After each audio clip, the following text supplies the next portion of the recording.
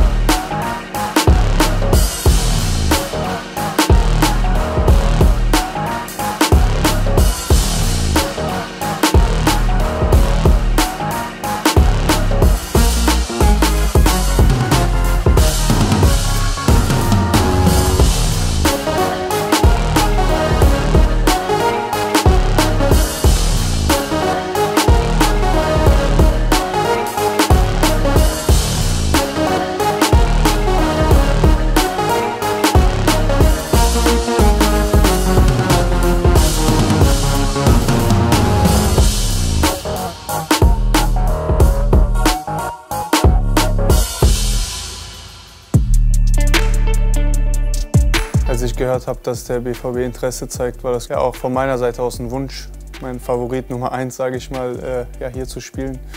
Ist genau wie der FC, ein Traditionsverein, ein Riesenverein, hat Ambitionen in der Champions League zu spielen immer und ja,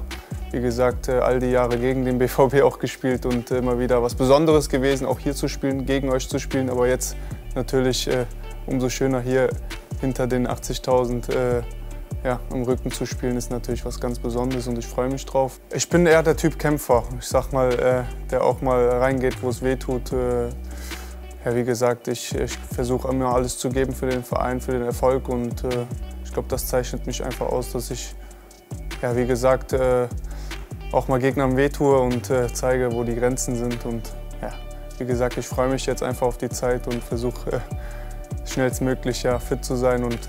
ja, den Fans zu zeigen, was ich drauf habe. Ich habe die Chance einfach bekommen, hier mich mit sehr, sehr guten Spielern zu messen und ja, wie gesagt, das versuche ich dann einfach auf den Platz zu bringen und ich glaube, vor allem Derbys jetzt, dass Schalke auch aufgestiegen ist glaube ich auch für den Verein immer was Besonderes, die Derbys dann für sich zu ja, entscheiden und ja, ich freue mich einfach auf die Zeit und versuche den Gegnern ja, die Grenzen aufzuzeigen. Ja, ich glaube, persönliche Ziele ist es, ja, einfach meine Spiele hier zu machen, zeigen, was ich drauf habe, wozu ich in der Lage bin. Und ich glaube, mit dem BVB haben wir jetzt intern das jetzt nicht so besprochen, aber ich glaube schon, dass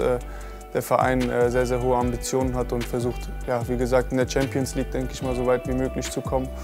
Und auch, ja, wie gesagt, den Bayern es schwer zu machen. Und ich denke, ja, mit dem Team wird es auf jeden Fall nächstes Jahr was drin.